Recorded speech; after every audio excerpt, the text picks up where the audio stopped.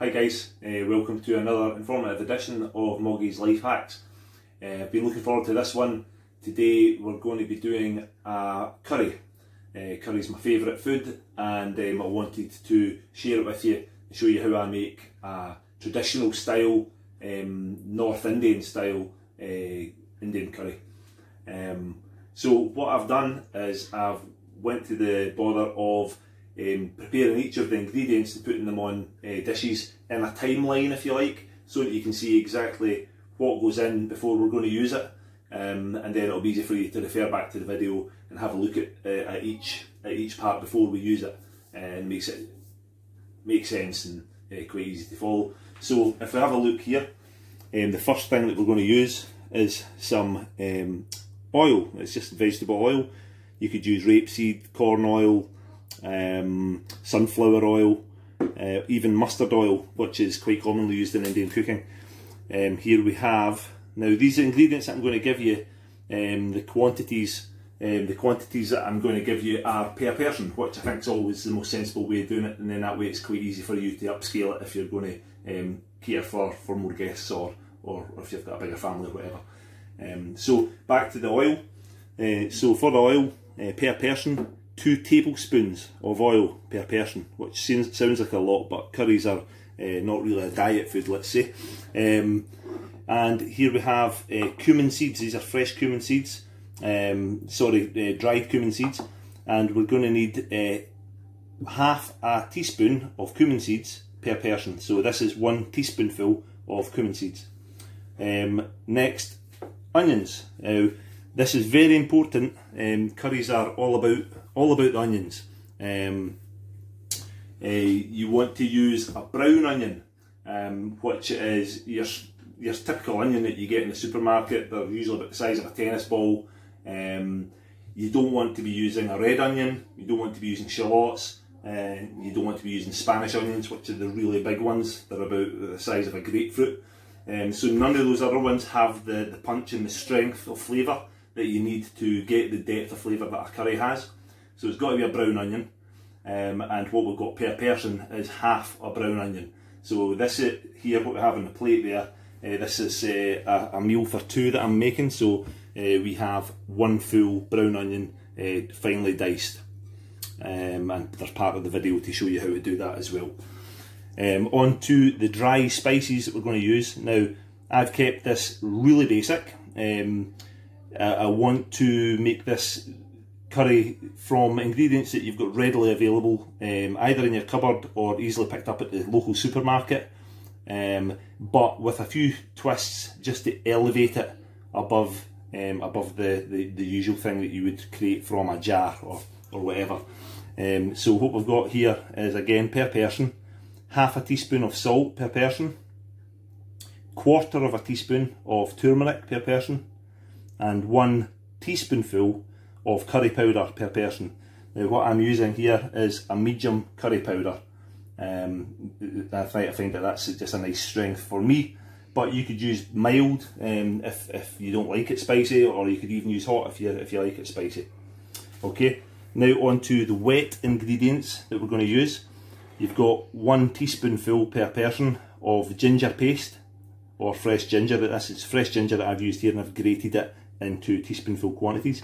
So 1 teaspoonful of fresh ginger, 1 teaspoonful of garlic per person, 1 teaspoonful of tomato puree per person. Okay, and we have 1 chicken breast per person, so that's diced. Okay, and then we have chopped tomatoes per person, 1/4 of a tin, or 1 cupful if you like, of chopped tomatoes. You can use fresh tomatoes if you want, again about a cupful of chopped tomatoes. 125 millilitres of chicken stock or vegetable stock. You could even just use water if you like, but I find it's tastier if you use a little bit of chicken stock. Okay, so that's 250 mils we have here. It's 125 mils per person. Okay, and we have half a teaspoonful per person of garam masala, readily available at your supermarket. This is a North Indian style spice, which is made from warming spices such as cinnamon, clove, black cardamom, and this is going to turn this curry, this traditional curry, and steer it in the direction of the North Indian style cuisine, along with the turmeric there and the cumin seeds at the beginning. So curry, as I mentioned, curry is all about the onions. You've got to fry those onions for a lengthy period of time. You want to get a lot of colour on the onions. You're caramelising them, if you like. So you're getting a lot of depth of colour in there and a lot of concentration in the flavour. And that's why it's important to have the correct onions, the brown onions. Okay, so let's move on to making this curry. Almost forgot, sorry. Fresh coriander, and this is just going to be added at the end, just before we serve it, or just even once you've served it, and just you can tear some over the top. And this is just going to lift it and give it that little bit of zing. There's other things that you could add to this curry, as I say, but I've tried to keep it to the essentials. I think in the original recipe I had fenugreek leaves and things like that. There was some other spices in the dry part, but you really don't need them. Curry powder at the end of the day is just a mix of Indian spices: turmeric, ginger, coriander, cumin, black pepper, cardamom. There's all sorts of different things in there. So really, you could just make this curry, even forget about the turmeric, you could just make this curry just with the curry powder. But I like the turmeric, just steers it, as I say, in the direction of the North Indian style. And this is all readily available to you. So let's go ahead and make the curry, and we'll see how it's done. Okay folks, so we're just going to chop the onion for the curry. Just to show you how to finely dice the onion. You take the top off it, turn it over. I just tear off the little roots at the bottom. I'm just going to cut that straight down the middle there into two halves, and you can quite easily remove the skin of the onion like that, and just get rid of those.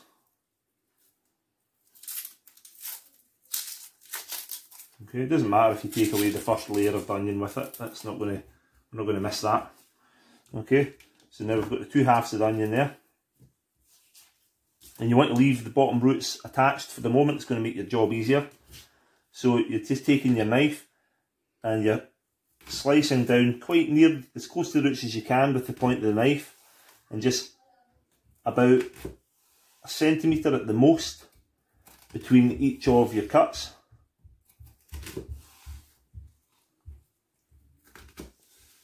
And you've got that onion then into fingers, if you like. Okay, then you're going to lie it down flat again and just hold it gently, like you're holding a computer mouse or a tennis ball. And once you've got it firmly there, you're doing the same again across those incisions, and that's going to dice your onion quite finely. And just try to keep them all roughly to the same size, same distance apart, the cuts, so that when they're frying, they're going to fry evenly. And then you've just got the root that's left there. And then you're just going to repeat that process for the rest of the onion. And just watch your fingers. Try to hold your fingers down the way, so that if the knife does come near your fingers, then it's going to slide down your fingernail instead of cutting across your finger.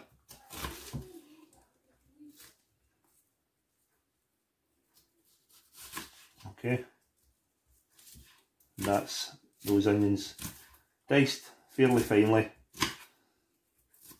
and that's going to form the basis of your curry sauce. Okay, so now we'll move on. Now we'll move on to the next stage. Okay, folks, so we're just going to get started now. So we'll get the heat on the cooker here. So I'm using the biggest ring on the highest heat here to get some heat quickly into this pan. And we're going to add our oil. This is 4 tablespoons of vegetable oil. So there's 2 per person in there. Again, it sounds like a lot, but this is really what you need to make the curry correctly. Okay, so we're going to bring that oil up to quite a hot temperature. We really want it on the verge of smoking, so that when we add the cumin seeds, these are the first ingredient we're going to put into the Pandicides oil. When we put these cumin seeds in, what we want to happen is we want them to crack as soon as they hit the oil, and that's going to release all the essential oils that are held inside these cumin seeds.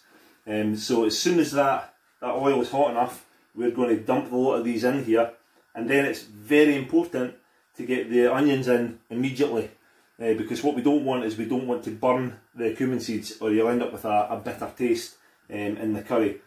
So as I say, the essential thing about any curry is the onions, and also timings. So onions and timings. The rest really is just going to steer it in a direction of a different style of curry.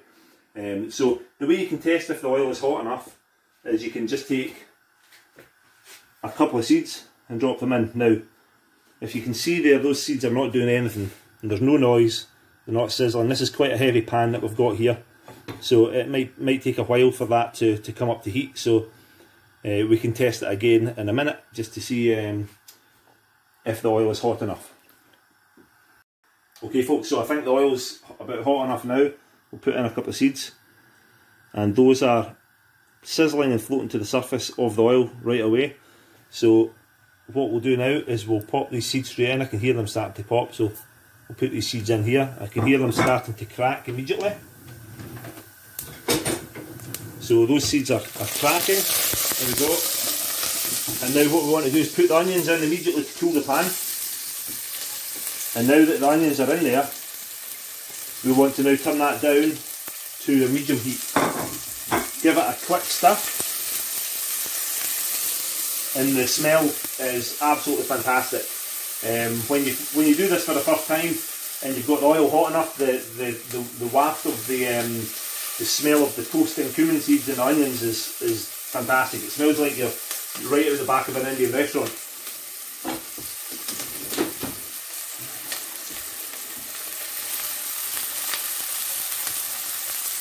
Okay, so we'll put this down now to just below medium on the big ring. And what we want is to fry these onions now until they're nice and golden brown. And that can take about 10 minutes, maybe even as much as 15 minutes, depending on the amount of people you're cooking for. There's a lot of water held in onions, so you want to evaporate a lot of that off and brown onions nicely. To get maximum flavour. Okay folks, so we've got plenty of colour on these onions now if you have a look, and they're nicely browned, so there's lots of flavour in there now. So what we want to do is we will now want to add the dry spices, which were the salt, the turmeric and the curry powder, and put that in there, and we're going to dry fry those with the onions. Now again, this is still on the biggest ring, but on the lowest heat. And we're toasting these spices in with the onions now. And the smell is absolutely glorious. Now, we don't want to do this for longer than a minute, because we don't want to burn the spices, and that would ruin the curry. We'd have to start again.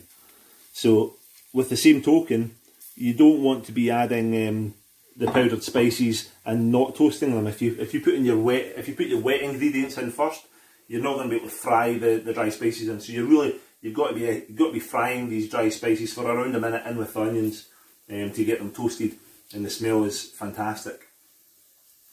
Okay, so that's about a minute now. And now what we're going to do is we're going to add in the wet ingredients to stop the dry ingredients from burning. So we've got here the tomato puree, we've got the garlic paste. You could use fresh garlic. If you're going to use fresh garlic, I would say 2 cloves per person would be equivalent roughly to the teaspoon full of paste per person. And this is the fresh ginger, or fresh ginger paste. Okay, so that's going to cool that down a little bit now. We're keeping it on the lowest heat on the big ring, and we're frying in those wet ingredients. And now what we're getting, if you have a look, is something close to a curry paste that you would sometimes maybe see in a jar in the supermarkets, which are actually pretty decent, but it's nice. There's something nice about doing it yourself and getting this concentrated paste that you've made here. And you can make that to your own taste, as I said, with the different strength of curry powders. Okay, so we've got that paste there now, and we can fry that for a minute or two. I'm happy to stick my chicken in there now. So here we go. There's the 2 breasts of chicken. Now what we want to do at this point, because that's going to cool the pan a lot, we want to fry the chicken on the highest heat on the big ring in with the paste, and that's going to brown the chicken for us. So move this round to coat the chicken in the spices and the paste, and it's going to absorb all that lovely flavour as it browns, or as it seals rather. It's just going to seal the chicken, keep the moisture in there, so your chicken's going to be succulent. If you cook the chicken too long and slow without first feeling it on a high heat, you'll lose a lot of the moisture out of the chicken, and your chicken will be very dry. So this is why we've got the high heat on there just now, to seal the moisture into the chicken. Okay folks, so that's our chicken nicely sealed. So if I have a look now, that's the chicken been frying for a couple of minutes in the very hot, the hottest heat on the big ring. So we've turned that down now to the lowest heat on the big ring. And what we're going to do now is we're going to add our chicken stock.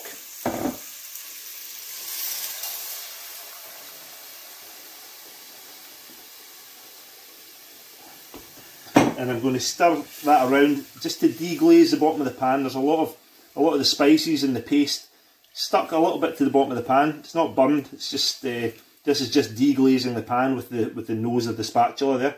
And there's a lot of flavour in there that you want to be in the sauce. So you don't want it to burn and stick any more to the bottom of the pan. So it's good to use the stock to do that. You can actually see the stock thickening a little bit there with the spices and the paste from the bottom of the pan. Okay, now that that's done, we're going to add now as well the tomatoes, chopped tomatoes. So that's half the tin of chopped tomatoes. So again, so it's 1/4 of a tin, or 1 cup of chopped tomatoes per person. And we're going to stir that through. Anytime you're cooking anything with tomatoes, whether it's a curry or a pasta sauce, anything at all, tomato soup, anything that's got tomatoes in it, you never want to boil it. If you boil it, you'll make the tomatoes go very, very sour and bitter. So you want to keep this on the lowest heat now, and you want to simmer this for 15 minutes. And at that point, your chicken will be thoroughly cooked. Okay, so just the low heat on the big ring there, and that's going to simmer away and intensify those flavours in the sauce. So we'll come back to that in a little minute. The stock will reduce, so leave the lid off the pot to let some steam off and reduce that sauce a little bit, and we'll see what it's like at the end. It'll be delicious.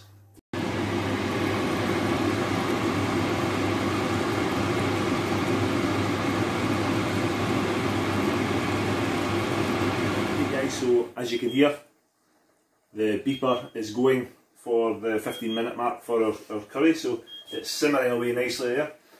Just the last spice is the garam masala, which you just put in at the end here and just stir through. And as if the smell wasn't good already, that is just gives it that last little touch.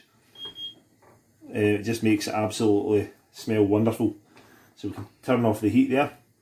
And that curry is pretty much ready to serve. And the last little touch I'm going to do is just take some fresh coriander and just tear that up and add that, a few leaves to the curry. So as you can see there, that just makes it look nice and fresh. We can stir that through. And what I've got here is just an Indian iron pan called a karai. You don't need this, but it's a nice way to serve it if you've got one of these. And you can ladle your finished curry in there, ready to serve.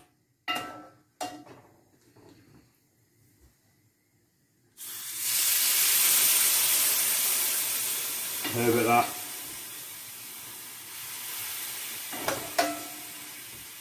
That looks good enough to eat. So we've already done our basmati rice video. So how about you check out the basmati rice video and rustle yourself up a curry. And there you go. And a traditional Indian style curry and basmati rice. I really hope you enjoyed that. Please remember to subscribe to my channel. There's a whole load more where that came from.